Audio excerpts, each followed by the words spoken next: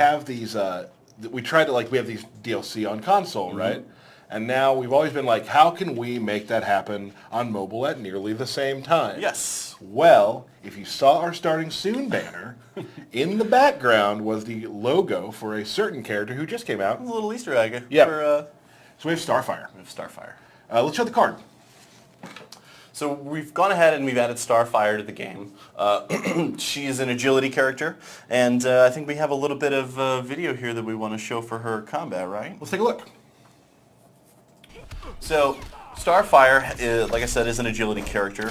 Her special one, she attacks with her hair and releases a cluster bomb that actually knocks down the opponents. Her special 2, so she releases a slow-moving, so she does an attack and then releases a slow-moving orb that sort of acts as a trap across the fight line. You know, a lot of characters have those traps that they can lay down and use it for positioning on the fight line. In this case, hers actually moves, so it gives you an opportunity to string that into a combo or of your opponent.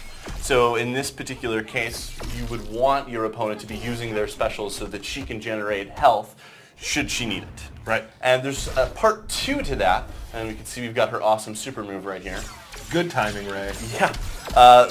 When she uses her super move, she actually heals her teammates for a certain percentage. So, like a lot of characters, you want to use their super move to either end the fight or just do big damage. In this case, you can actually use her super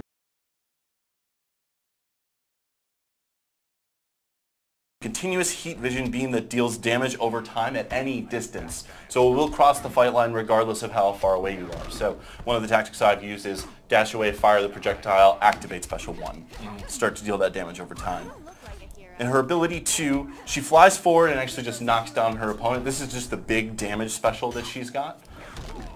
Her ability 3, so she performs a quick, close distance set of strikes that knock down the opponent. Again, it's that really big damage.